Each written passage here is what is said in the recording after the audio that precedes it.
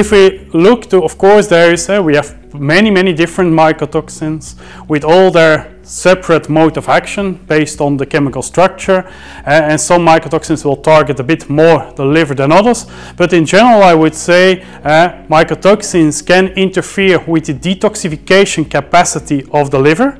In the liver is typically an organ that will detoxify many metabolites, but also toxins, drugs, so this can be affected, but also of course it's inducing oxidative stress.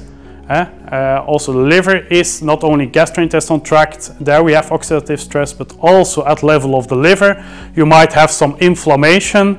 It's depending a bit on again which animal species, which mycotoxins, but inflammation, oxidative stress, and the capacity of detoxifying molecules. This might be also endogenous produced metabolites, but it might also be toxins, it might be drugs.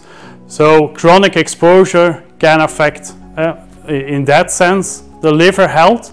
If you think about, for example, the absorption of nutrients and development of fatty liver, also that's one of the effects. For example, in laying hens we sometimes see that you get more storage of fat, you get a kind of fatty liver in old laying hens, but of course that's very important then to differentiate with symptoms like the fatty liver syndrome.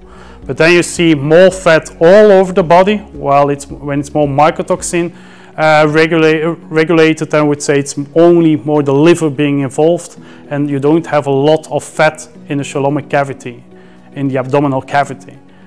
So I would say inflammation, and then of course also the storage of like the fat deposition and so might be altered, and of course that will also result in negative effects on performance.